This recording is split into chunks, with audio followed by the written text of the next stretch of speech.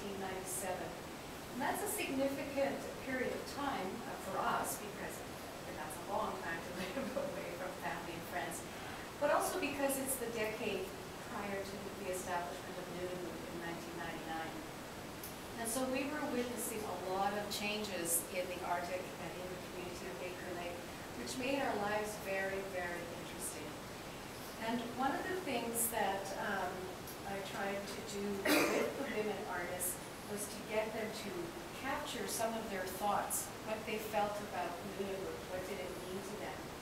And you can see from looking around that their statements are very clear in that Nunavut to them is indeed their homeland. This is what defines them as Inuit people, and this is what is important to them. And even though they realized it was slipping away, the traditional life was slipping away very rapidly, they felt that need to document and to preserve those traditions and memories for posterity. So I think for that, we should be eternally grateful to the people of the River Baker Lake for what they've accomplished. This body of work was initially collected in an intuitive way because we were the first, much to people's dismay, we were the first to see everything that came in the door to decide what we wanted to keep. We couldn't keep everything, of course, and so we chose very carefully, and we tried to pick works that reflected, that were aesthetically beautiful and pleasing, but that also reflected the artist's personality. And we learned a lot. I had the privilege of working on an exhibition of Jesse Unark's work prior to going to Baker Lake, so I knew a little bit about this medium. But most of what I learned from Av Isaacs. I'm so pleased you're here today, Av. Don't frown.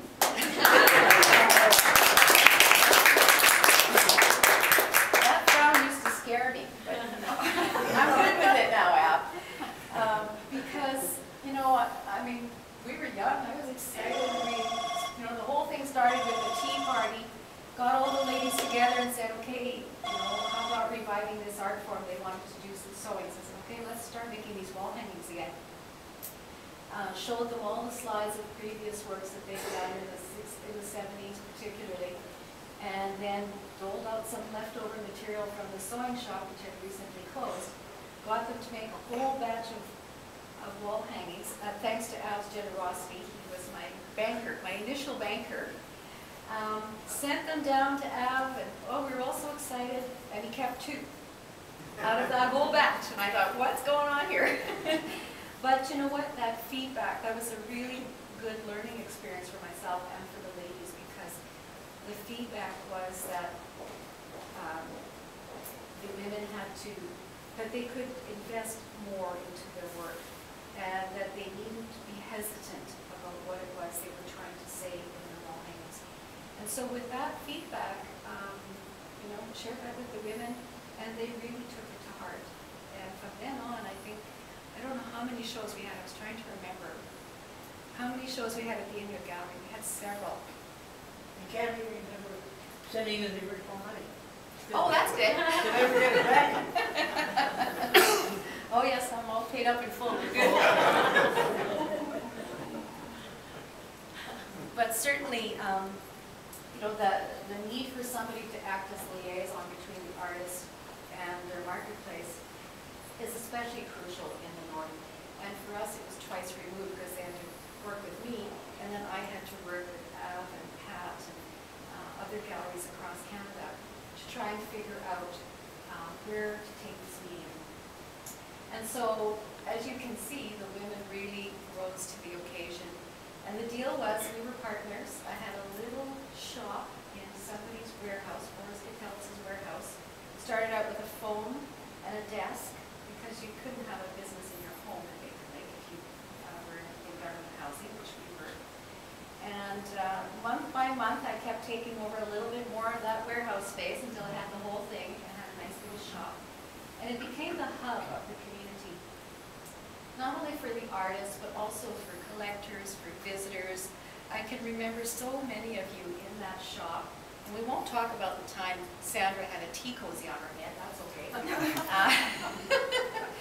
But so many visitors, tourists, government people,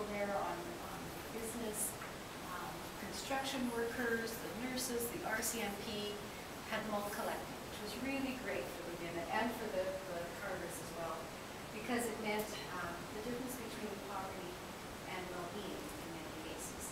So the money that they could earn from creating these works was very, very important to them.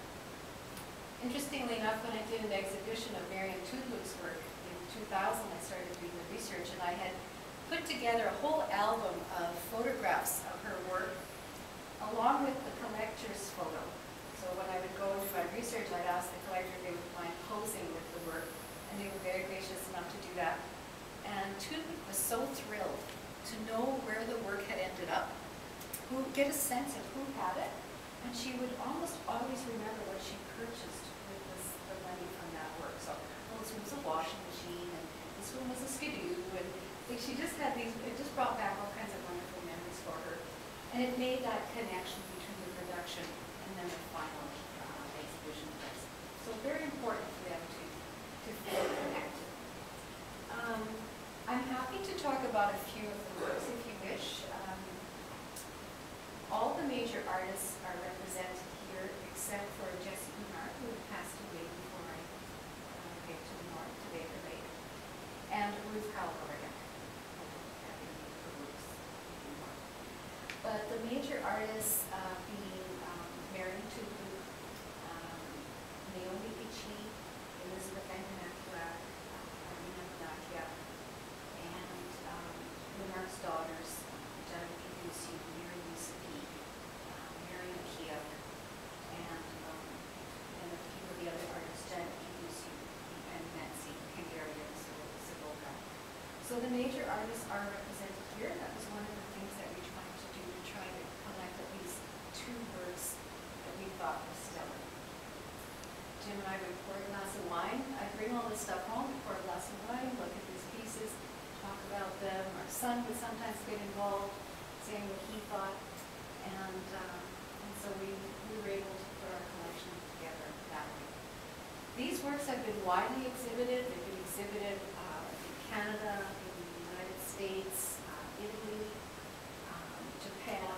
So the women really did build their portfolios and their profiles nationally and internationally in the 10-year period that I was there. Lots of people have asked me which one's my favorite work. I love them all. It's very hard to see them go. I know both Jim and I were quite emotional about having this show. As I said in my little write-up, it's bittersweet. The reality is that they're in storage, and so nobody's seeing them. Nobody has access to them, and it's really time to let them out into the world and have people enjoy them. And particularly for future generations, I think for younger people, they're